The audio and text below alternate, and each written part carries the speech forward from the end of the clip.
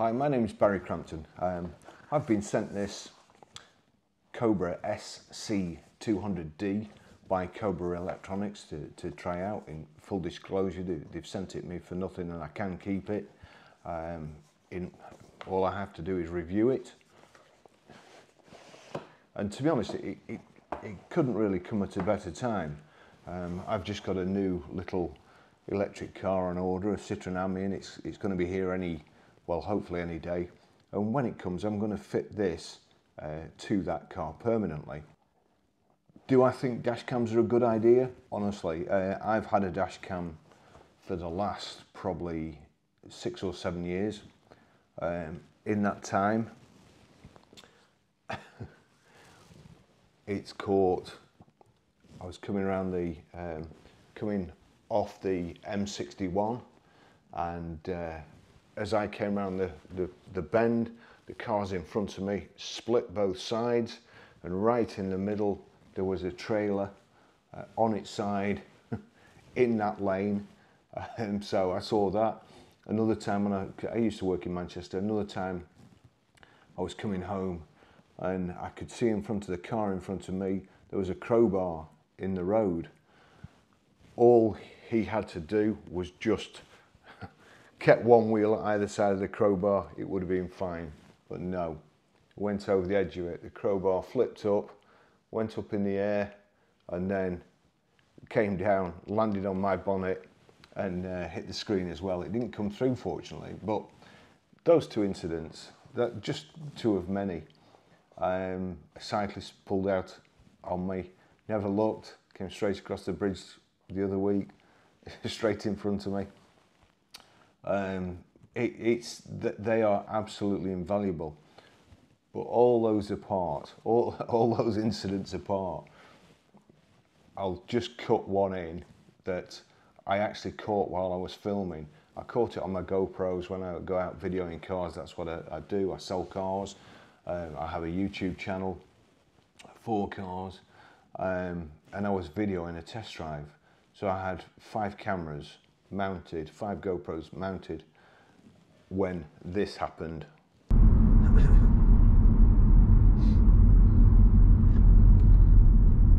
So I don't think I'm going to get up to 70 here to tell you how many. Oh!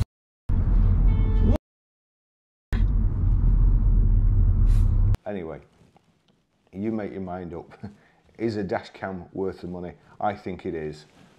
And I'll try and, I've read briefly through the instructions. This camera does so much, but I would also, I've had a sneak peek.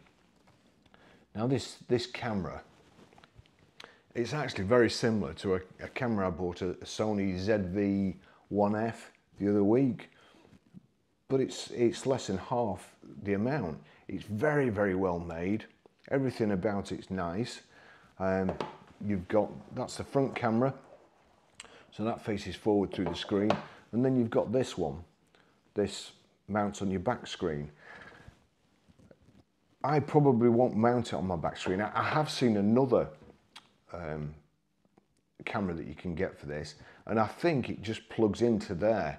So you have that camera pointing forward through the windscreen, and this camera here is a cabin camera, so it points in. There's a lot of times when you want to see what's happening at both sides of you, and not just, you know, with a void in the middle. I dare say there's a lot of drivers out there that don't want a record of what they were doing at the time they had a crash. But I do, and I like the idea of seeing what happens in the cabin too, as I say, because you can see the side windows are covered. And I think that's also a good idea for, it has a kind of a parking mode as well. So I've not tested it yet, so at this point in time, I don't know what I'm talking about. So if you bear with me, I'll try and do all that lot, and I'll try and make a complete film. But in the meantime, this is really just an unboxing. So we've got the camera, the front camera, the rear camera. As I say, I'm going to try and get a cabin camera, and then in here also, I was looking all over for the card, the memory card. It's actually in the slot already, and it's a 16 gigabyte memory card. So that's pretty good. I'll put this out of the way. Here we have that USB, and that plugs into the camera. So I'm assuming if you take it out, instead of just taking the memory card, you can connect that to your computer and download any footage. Pull that out and that out, and then we'll put these out of the way. Another good idea with other dash cameras I've had, you've just got one charging plug. Of course, when you put that in, then you can't charge your phone or anything.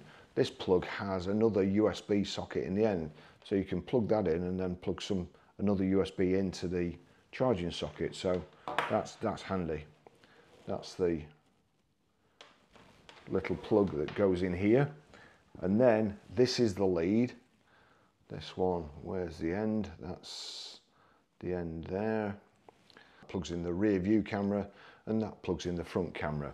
You can have them both on the screen here at the back. You can have picture in picture if you want a view of the rear, which is again a pretty good idea, because I suppose actually you could use it as a reversing camera too. It would be recording everything, but you could see out of the back window in this screen, and you've got a reversing camera too.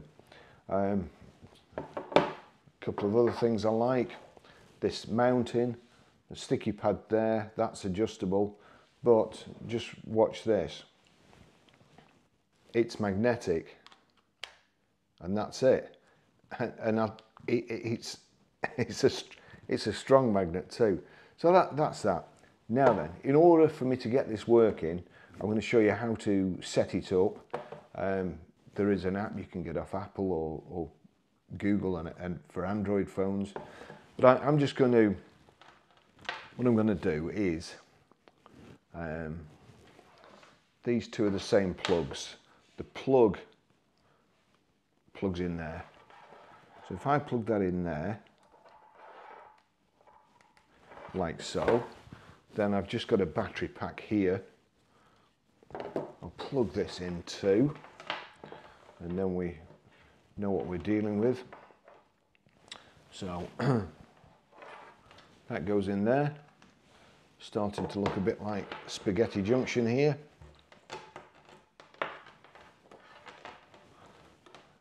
Of course, you took all this wiring away. What I'll do, this is just the normal kit, but you can get a hard wiring kit, which is what I do. So we then plug this in here, like that. So that's, put that there. Trying to get it so it don't flip it over. And then, where is it? Now, I'm going to turn this round. I'm going to turn it round like so, so we can see what's going on here.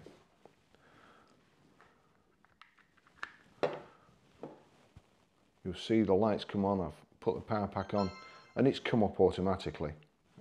It's started recording, so I'm going to stop it recording. These icons here correspond to the buttons under here. So there's 4 buttons there. I want to stop it recording, I click that one. So here we go. There's the menu, video resolution. We'll click OK on that. That's 1080p 30 frames a second, plus the 1080p 30 frames a second for the rear camera, which is that of course.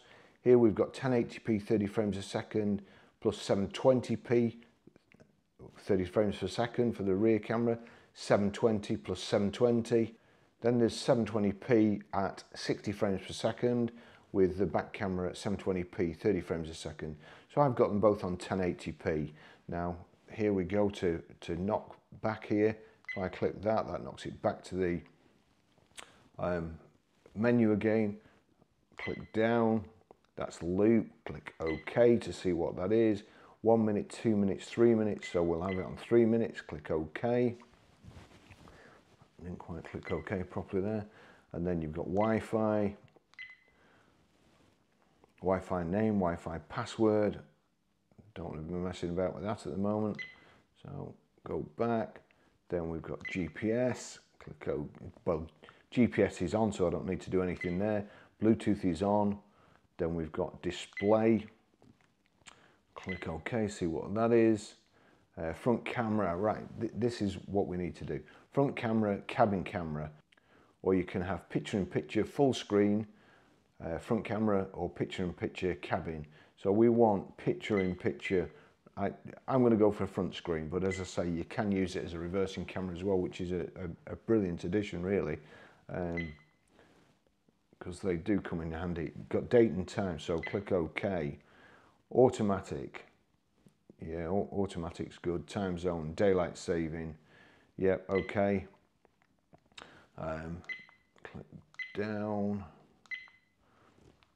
We'll click back. Voice commands. So voice command is on, okay or off. Microphone, we'll click that on. So okay, go down. Motion detection, let's have a look at that. Cabin camera, so if they're already inside your camera, I'm not sure, but front camera, yeah, front camera, that's okay for me. Parking mode, we'll switch parking mode on. We'll just go down to parking mode, click OK. And then surveillance auto shut off. That's you can change the amount of hours there. I'll try and use these. There's so many things on this that if I do everything, my video is going to be about 2 days long. So that's the G4 sensor. I do know that you can, if it keeps setting the camera off, you can change the settings between 1, 2 and 3, or knock it off completely. I'm going to leave it at 1. Go back. Now the watermark, for the purposes of this video, seeing as Cobra Electronics have been kind enough to send me this free of charge in the first place, I'm going to leave the watermark on. We'll just go in the watermarks. So that's the logo watermark. The rest of them are date and time, speed, GPS coordinates, and you can also set the driver as well. So let's just go down to driver. Yeah, we've got that on. And there you go, the logo. As I say, I'm going to leave that on because I'm very grateful that they've sent me this. Driver ID watermark. So here we go. We'll do this. Driver ID watermark. You use, again, the up and down arrows. I want a capital B. I'm sure there's a quick way. If you keep your finger on there, yeah, it's flipping through like nobody's business.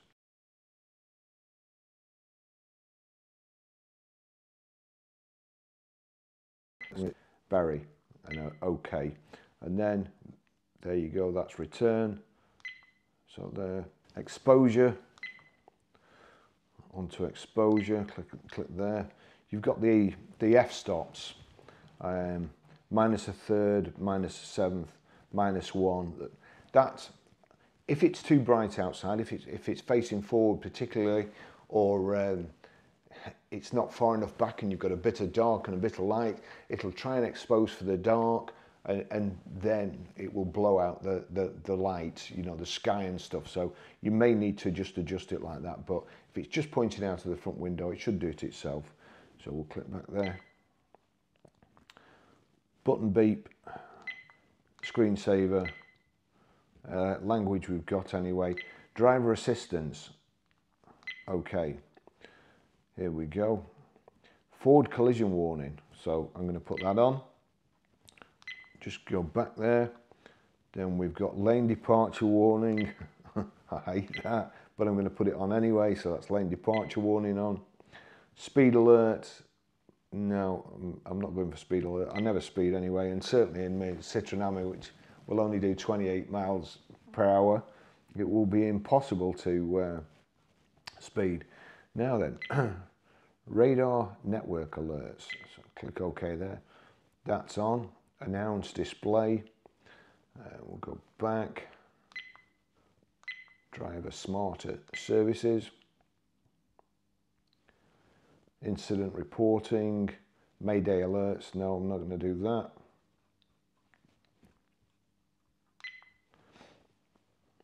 speed units. So it's on miles per hour, that's okay. We'll go back, and volume's okay for me. WDP on. GPS format, that'll be in degrees. Frequency,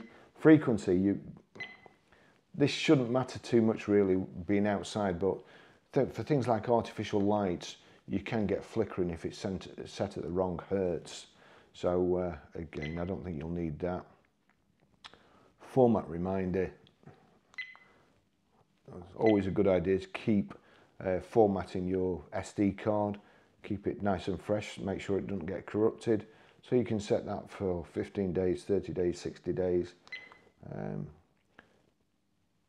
Delete video reminder, again, it'll just keep overwriting it. Restore defaults, format SD card. So always a good idea to format your SD cards, as I say, to stop them getting corrupted. Format SD card, all files will be deleted, and then, as I say, those 4 buttons there correspond to the instructions there, so we'll just click OK. That's it deleted. So that's it, that's the actual, all the bits on the camera you can see there. It's, say, move that round up, that's the back view camera, that's me. And then the front view camera, here we go, whoops. I can't lift it up too much because I've got this battery pack, but you'll see here, that's my setup filming this. Try not to do anything with it. Right, now, this might be tricky. I've not done this before, so we're going to go out of there, and then I've already downloaded this Drive Smarter app. I'm going to open that. Register, first name, Barry, oops, as I don't know my own name, my fingers are too big, my thumbs are even worse. Barry Crampton, suggested emails, I'm going to do that one. Country, United Kingdom.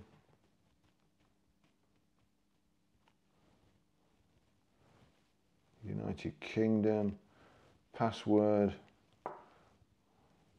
just remember to cut this out.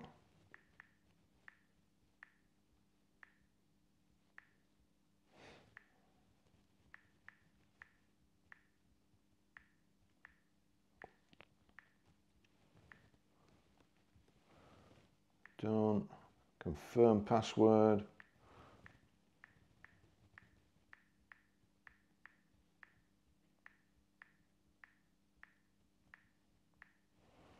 Done.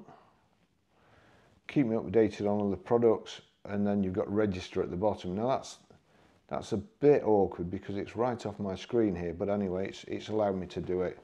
So we'll just put my password in, then it should remember it, I think.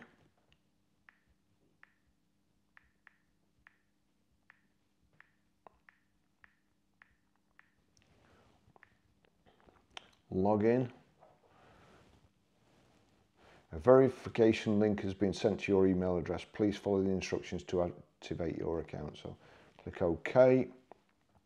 Go to my emails, back there, emails, knock off, Drive Smarter, there we go. Action required, activate your account. Congratulations, it's activated. It's verified down there, verification success. Click OK. I'm going to go back to the app, and hopefully this will log me in now. Crikey.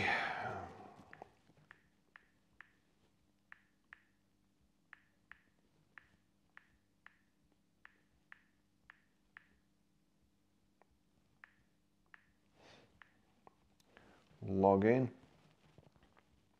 Drive Smarter would like to use Bluetooth. So, okay, there you go. I'm going to put my glasses on for this. There we go. So home, gallery, settings. So to account, add vehicle, add your vehicle information, set up your new device, add vehicle, nickname Barry.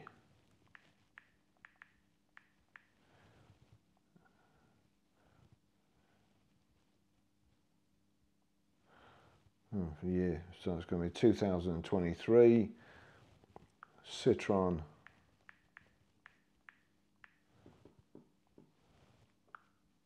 Ami, and it'll be in Gulf colours. Gulf colours. Save. Vehicle added successfully. Now add device. So click add device. First ensure that your device is connected to power and turned on. It is. Then make sure that your Bluetooth is turned on. Search for devices. So I know my Bluetooth is on. It may take 30 seconds. The Bluetooth sign is on the back of the camera there. SC200, continue. That's what I want. There was a ding. Device added successfully. Finish setup. Firmware update. A newer version of your device, this firmware is available to download, so download. And I'm assuming that that is updating the camera. Join by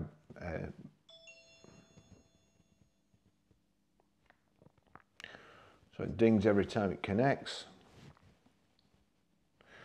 Keep device powered on during the update. It might take up to a minute.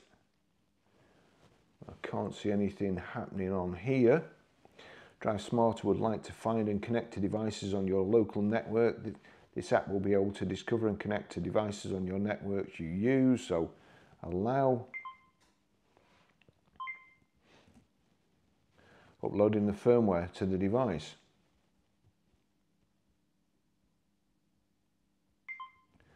Upload was successful. Caution, keep device powered on during the reboot. It might take up to a minute.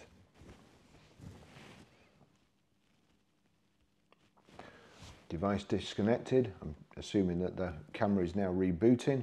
Upload was successful. Your device SC200. Caution, keep device powered on during the reboot. It might take up to a minute, okay. Updating sound data.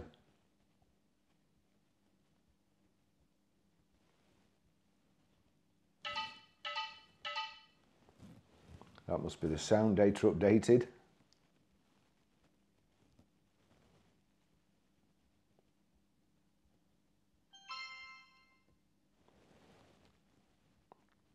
So that looks like it's the upload complete there. Please restart your phone to ensure you can use the latest features enabled by this update. So we have to, there's OK there, and the button is under there again, so I'm going to click OK. That knocks that off. Okay, so I'm going to, I don't know whether I need to restart my phone or whether I just shut the app and then open it up again. So I've opened it up, skip setup, I've already set it up, so we need to be searching for devices.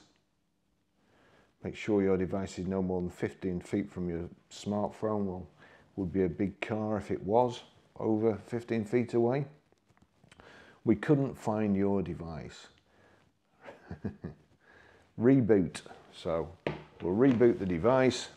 We'll just knock that off. Plug it back in. Wait for it to come up.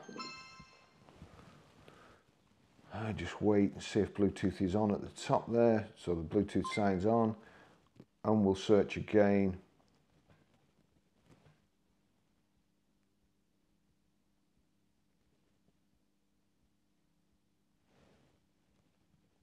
And it's found it. So I'll skip setup.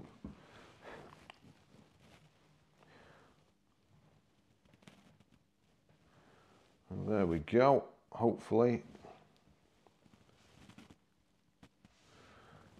Initiating live view. So there's the video symbol there. Drive Smarter wants to join Wi-Fi. Join.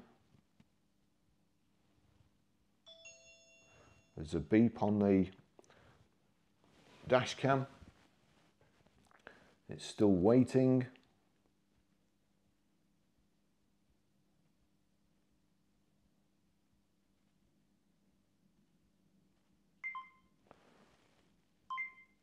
Taking a while, but now it's buffering, and that's it.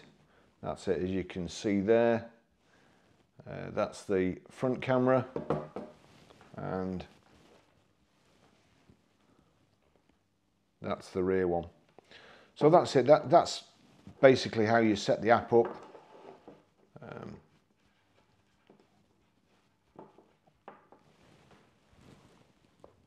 Let's see, speed limit. There's nothing else really I can do. What does that do? Police spotted. Right, well, we don't want to get involved with that. That's the speaker. That's your position, your gallery.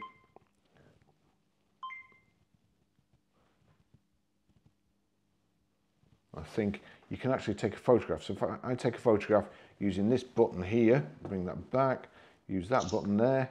Drive Smarter wants to join again because I knocked it off.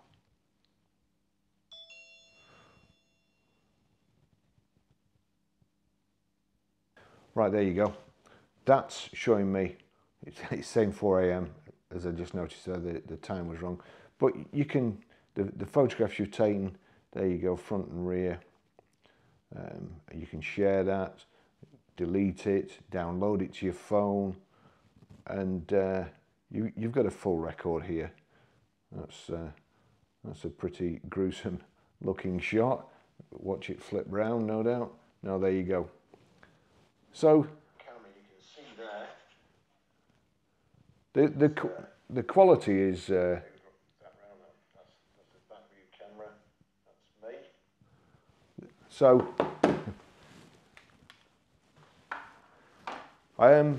first impressions. I really like the build quality. I'm not just saying that. It is. It's